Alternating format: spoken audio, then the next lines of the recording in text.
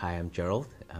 I'm from Singapore, and I've come from the National University Health System, or part of the National University of Singapore.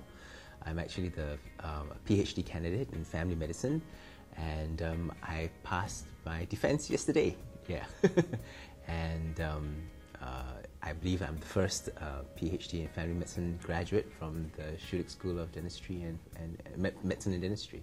I decided to pursue my PhD mainly because I wanted to get skilled in research, and the PhD in family medicine provided me with that. In particular, I wanted to develop skills that are related to the field of family medicine, and that's why the PhD in family medicine covers the kind of main study methodologies that are currently used in family medicine research today, which include quantitative as well as qualitative research methods, and that's the kind of training and background the PhD provided me, which has been proven very useful in my work back home in Singapore. I think the faculty in the Department of Family Medicine are outstanding, as well as amazing in their ability to teach in a very constructive and nurturing manner. I think they really care for their students. They really look into what kind of pedagogical goals the students have, what kind of goals they want to achieve out of the master's program and the PhD program, and they work hard to help us achieve those goals. So it's a very student-centered kind of approach to teaching and learning, which is really refreshing and really satisfying for a student. The staff are besides being knowledgeable and really experienced in what they do, they also are compassionate, they're also understanding, and they do their best to try to help you out at whatever level of skills you are, or competency that you are.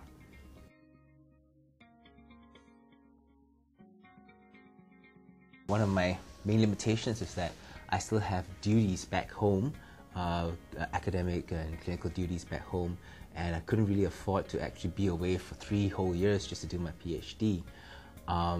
But at the same time, the PhD program, the online program, actually allowed me to still pursue my PhD in a very rigorous manner, while at the same time me remaining at home, still working during the daytime, but in the nighttime and the weekends is where you actually do most of your PhD work, and allowed me to still maintain my clinical and academic commitments, to be with my family back home in Singapore without having to uproot them to Canada for 3 years, so that was the main feature of the PhD program that I looked out for. I was looking for a distance learning PhD program that would also have an on-site component, because I think that's very important for learning, face-to-face discussions and such, but also be flexible enough to have the distance learning component, whereby things that can be done through distance learning are done through distance learning.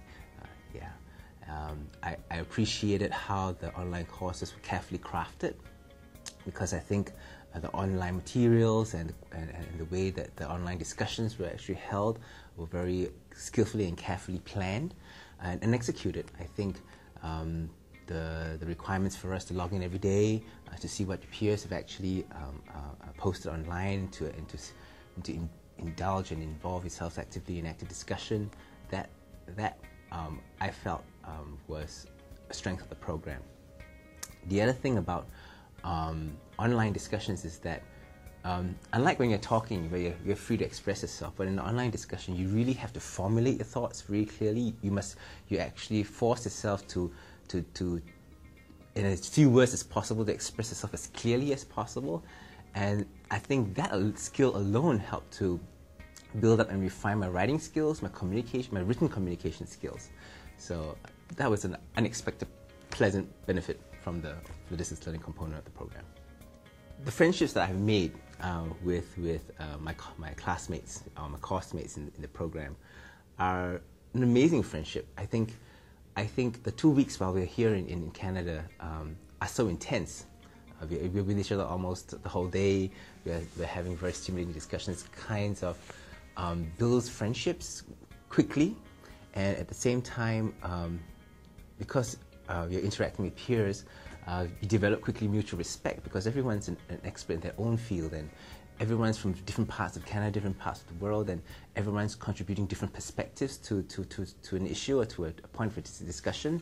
That really makes it really rich in terms of the understanding, in terms of the issues involved, in terms of learning. And then to extend that relationship naturally online through online discussions, Skype videos, chat sessions, and all that. It's a great way to cement and continue to build that friendship. And what I've looked forward to every year for the past 3 years that I've been in coming back for the online sessions is to meet up with the friends again, to continue to engage in face-to-face discussions, to continue where we left off online. And I've developed great friends when I'm doing my course. I mean, some of them flew all the way from Edmonton and different parts of Canada just to be present for my PhD defense.